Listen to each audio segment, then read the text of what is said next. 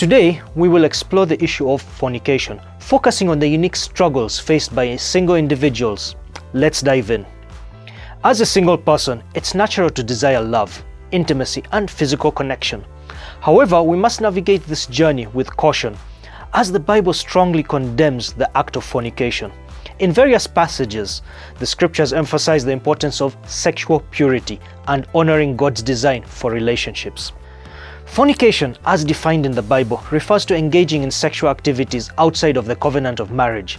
It includes premarital sex and any sexual immorality that goes against God's plan for intimacy within the boundaries of marriage. Now you might be thinking, but I'm single, how does this concern me? Temptation can arise in our lives, in the lives of single individuals, leading to moments of vulnerability when our desire for love and physical connection becomes overpowering. It is during these times that the potential for engaging in sexual immorality may tempt us. Let's explore what the Bible has to say about relationships. In 1 Corinthians chapter 6, verse 18, we read, "Flee from sexual immorality. All other sins a person commits are outside of the body, but whoever commits sexual sin sins against their own body." God's intention is for sexual intimacy to be within the context of a committed marital union. Fornication is viewed as a grave sin in the eyes of God. In Hebrews chapter 13 verse 4, it states, "Marriage should be honored by all, and the marriage bed kept pure, for God will judge the adulterer and all the sexually immoral." This verse underscores the importance of honoring marriage and preserving sexual purity.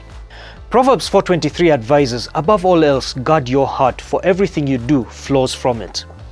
As single individuals, it is crucial to guard your hearts and minds against immoral thoughts and actions. We must cultivate a strong relationship with God, filling our hearts with His Word and seeking His guidance daily. Overcoming temptation is a challenging but essential aspect of our spiritual journey. 1 Corinthians chapter 10 verse 13 assures us, "No temptation has overtaken you, except what is common to mankind. And God is faithful. He will not let you be tempted beyond what you can bear.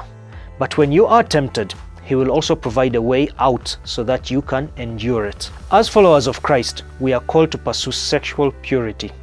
1 Thessalonians chapter 4 verse 3 to 5 says, "It is God's will that you should be sanctified, that you should avoid all sexual immorality, that each of you should learn to control your own body in a way that is holy and honorable, not in passionate lust like the pagans who do not know God."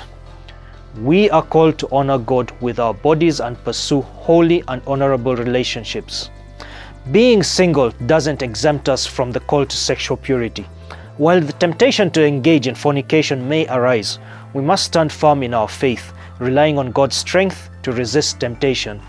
Seek accountability through a trusted community and be vigilant in maintaining purity of your heart. It's not an easy journey, but it is an important part of our walk with God. Thank you for joining me today as I explored the topic of fornication, focusing on the challenges faced by single individuals. May God's word guide you and guard you as we navigate relationships and pursue righteousness. If you liked this video and want to watch more like this, be sure to find GNPI Uganda on YouTube, Facebook, Instagram, and TikTok. Until next time.